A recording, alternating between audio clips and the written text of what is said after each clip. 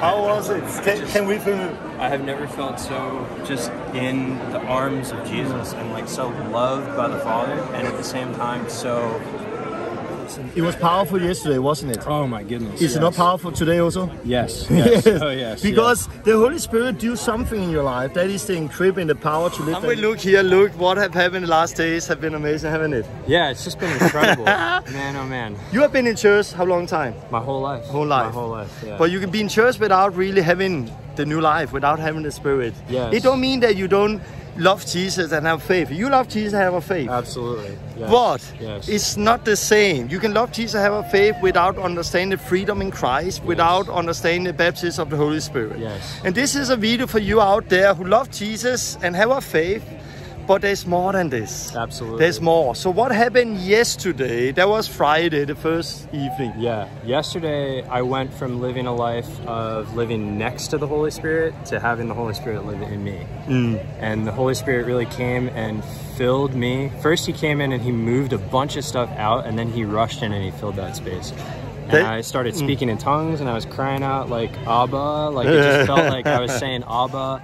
And also, it was just like we were singing a victorious song against the enemy. Yeah. And this is what it is. Jesus said to his disciples, the Spirit have been with you, but he shall be in you.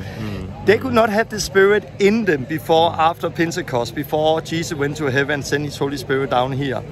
And what we see in Acts 8, where people repentant came to faith, that is a work by the Spirit, but they did not receive the Spirit in them or got baptized with the Spirit before the apostle came and laid hands on them. And yesterday, you got the Holy Spirit. We have a little video clip on it here. You can see it from happening yesterday. Let go, come out right now. Leave him, every lie go, come out right now. Leave him right now in the name of Jesus. Be freedom right now, come out right now in the name of Jesus. In the name of Jesus, let go, every hurt go, every lie go. I command this lie, leave him right now in the name of Jesus. I speak freedom right now in the name of Jesus. Come out right now. Leave him right now. Leave him, young Spirit. Come out right now. Let's go. Nothing.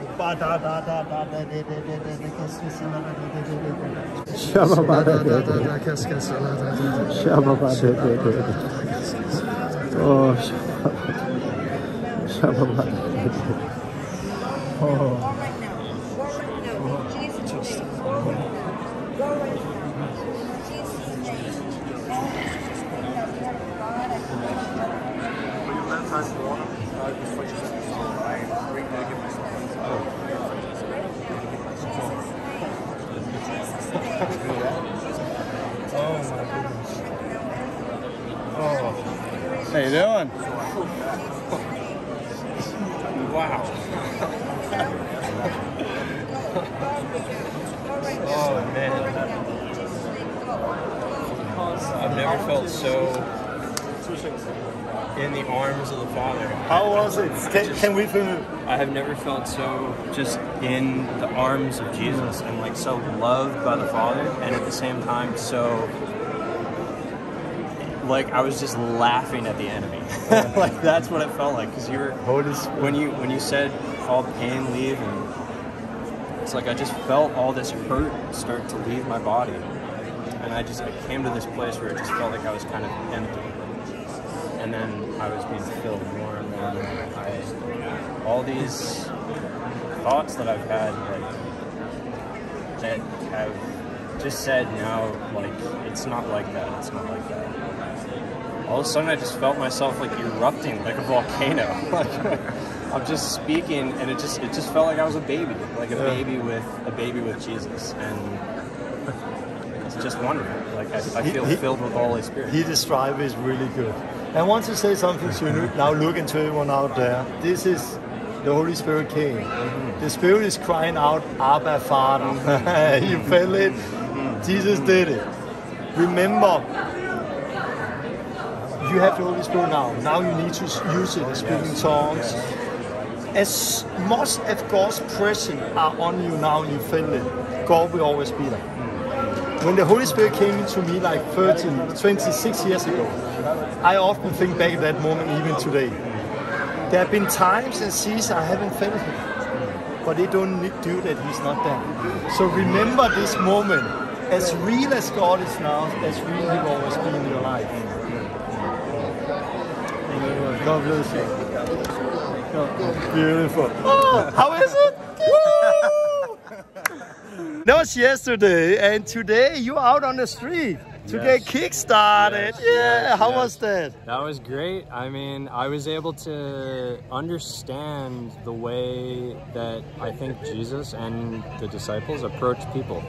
And like now I kind of understand it more. Like before it just, I couldn't even comprehend it, and it just felt awkward, and I just wanted to get in arguments. And today it was just like, okay, like I just want to love people, and I want to just come and find people who are open to the Lord and to just pray for them. And it's just like so simple. And that was what, when you started to speak, I was like, I know the difference. Love. Yes. That is a big difference. The love of the Holy Spirit that came into him yesterday. It's just a different approach, and people feel that love when we really care about. Love is not going and say everything is ping, ping, ping. Love is telling the truth. But you tell the truth out of a heart of love, and you approach people because you actually care for people. And God is moving. You pray for somebody where God starts working her body, and it was beautiful. And you also got baptized. Yes. And how was that? That was another whoa. That was, it was also incredible. It was definitely another whoa. It felt different though. It was a different aspect of salvation, because when I went under and I came up, I started to cough out all of this stuff. Like I didn't realize I was carrying all this stuff, and I had understood that what I had done was wrong, and I had understood from reading scripture that the Lord forgives sinners, and I understood God's posture towards people who are sinners and who Jesus is and all that in my head. But then when I went under and I came up and I coughed all that out, it was like just a different understanding of forgiveness, a different lightness. I just felt completely free from my sins. And what I say, you can see the Baptists also have that. And what we are saying is, you have to understand, repentance is like a new, where things start. Baptism in water have to do with the past. Baptism don't help us in the future, like in that way. It bury that past. And that is of course important to live in the future, but the Holy Spirit have to do with the future. Yesterday, he got the power of the Holy Spirit for the future, to live as a disciple, to walk by the Spirit.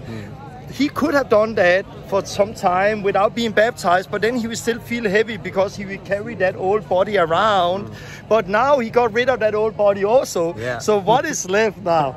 Now it's just the Holy Spirit. Now it's just Jesus. Guys, look at the video from the baptism this day. Rise of Christ. Freedom. Freedom right now. Freedom right now. Freedom. Right now. Freedom. He got set free yesterday. He got the Holy Spirit yesterday. Go right now. But there's things that's Go. wrong when you get baptized. So now that's why you need some more freedom there. Last thing go. So take the time to pray for people. Don't just wrong. Take the time to see if there's something. Every spirit go. Every spirit go. Go right now. Go right now. Go right now. Freedom. Let's say like this. There's sometimes we need a healing. There's sometimes we need a deliverance. But there's something repentance and baptism can do. For example, if you are bound to sin, it could be unclean spirit, you need a deliverance. But very often in this baptism, you need to bury that old life. That is why you are not free. It's a new life. It's a new life. The old is buried. The old is buried. All that hurt, all that pain, all that hurt is underwater. It's no more. It's. Thank you, Jesus. Thank you, Jesus. Lord, lead them. Lead them, Lord. Lead them, Lord. Allow them to listen to your Holy Spirit. Thank you. How was that? Wow, come on. And I said, you know, yesterday he got the Holy Spirit, and people ask, why do you then get baptized now? Because it's how it is sometimes, where people receive the Holy Spirit first. But it don't mean they don't need the baptism. It was powerful yesterday, wasn't it? Oh my goodness. Is it not powerful today also? Yes. Oh yes. Because the Holy Spirit do something in your life. That is the encrypt and the power to live that new life. But something was broken now in this world. What was that? That was the past. The Holy Spirit have to do with the future, the empowerment to live in the future. The baptism have to do with the past, with breaking that past so you don't need to carry that around. How did it feel? wonderful.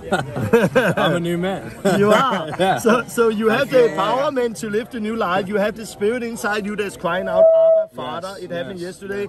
And you have now buried that old life. Yes. So now there is nothing in hinder to follow Christ as a disciple. Not at all. I'm on fire. I feel alive. Yeah, this is how it should be. So for all of you out there, repent, get baptized, you shall receive the gift of the Holy Spirit. Acts 2:38. That was the gospel. That was the response to the gospel. That is the cross. People say, why don't you preach the cross? I do all the time. This is the cross. Jesus died. We died to sin. Jesus got buried. We need to get buried in the water. Jesus rose up again in the power of the Holy Spirit. We need to rise up to a new life in the power of the Holy Spirit. So that was the baptism, that was everything. What we say to those millions of people out there who in many ways love Jesus, they have a faith, they read the Bible, but it's where you were a few days ago. Yeah, I mean, do yourself a favor and really just like make this commitment to the Lord, to Jesus, and really put your old self to death definitively in an instant, committing your life, if you're ready to do that with the Lord, and actually submit to our need for one another in terms of salvation. Like, I thought I could do it on my own, and then the Lord led me to this place where He realized I couldn't, and so then I asked someone to lay hands on me to fill me with the Holy Spirit, and it was completely different. Like, I would just encourage you to, if you think that there's maybe a chance that there's more to life with God, I promise you there is. There's more. Because if you have a thought that there's more, there's more. Now I know, okay, there's more, but I know I have it. So, yeah. And again, his faith comes by hearing by the word of God. Study the word yourself, because the truth is, sadly, there's many people who have been told you already have the Holy Spirit. There's many people who have been told, oh, baptism is just a symbol. There's many people who have been told there's nothing more. But they don't feel free. They feel struggling. They feel like carrying around that and all life, and they feel not empowered to live as a true disciple in power of the Holy Spirit. And don't listen to those lies. Read the Bible yourself. Take not my words and His words. Take the word of God. Read the word of God, and what you will see this. You will see that we need repentance. We need the baptism, we need the Holy Spirit. This is the cross we are preaching. It's all about the cross. We are not ashamed of the cross of Jesus Christ. Jesus died on the cross. We now need to die to ourselves, to our sins. That is called repentance. Jesus got buried in water. We now need to bury that old... Jesus got buried in the sand. We now need to be buried in water, putting off that old life. And Jesus rose up in the power of the Holy Spirit, and we need the Holy Spirit to raise up that dead body so we can live in Romans 6, a new lease of life. Hallelujah. God bless you all out. This is for you. I encourage you, see our movies, see the videos, connect with local believers near you, people who are living this life. Go to tlrmap.com if it is, find a green marker near you, subscribe to the YouTube channel, see the videos, get the teaching in board, and then experience freedom. And now we hear demons being cast out behind us. Why? Because this is the normal Let's Christian go, Jesus. It's been a powerful afternoon, haven't it? Oh, it's been, God bless my friend. God bless you.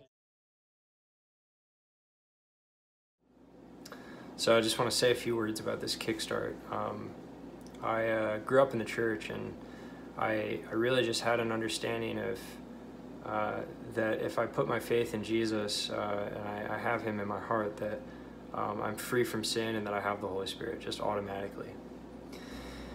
And I didn't have a genuine faith until I was older, and I went astray and really got involved in a lot of sin. I was getting drunk and high all the time, and I was having sex and watching pornography. And in 2017, I just had enough, and so I gave my life to the Lord, and I started to seek Him and repent. And soon enough, I actually experienced freedom from those things, those sins that I mentioned. And I just thought, this is it. This is the Christian life. You know, I have freedom from sin, and this is just the kind of life that I expect all Christians live. I just was seeking, you know, just doing my best to be a good person, and that's about it. But the more that I deepened my faith and read the Word, the more I realized that the life of a disciple of Jesus is much different. And I also realized that my life didn't match up with that, and that sin went much deeper than what I thought, and that I actually could see the effects of sin in my relationships, especially, that I just couldn't love people the way that I knew that I was supposed to love people. Not to mention that I wasn't living my life in the signs and wonders that you read about in Acts. I wasn't able to heal. I didn't know anything about healing, laying my hands on people, and casting out demons. And so I also just felt like, you know, there's just something missing. Like, it felt like I didn't have the Holy Spirit maybe, and I was just wondering.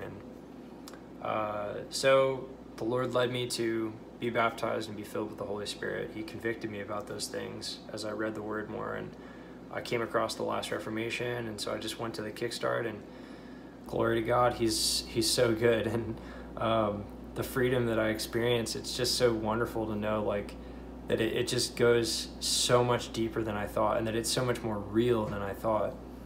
And it's just so great to know that God is this close, and that his kingdom really has drawn near, and that we really do have the possibility to be free from sin, from the power of sin, and that we get to have him living in us. We are his temple, and to just know that that's something that he's done in me is just so wonderful. And I know that he's faithful to bring his work to completion, so I know that I'm going to begin to see signs and wonders, and that as I'm obedient to Jesus more and more, that I will just see him more and more, and a lot less of me.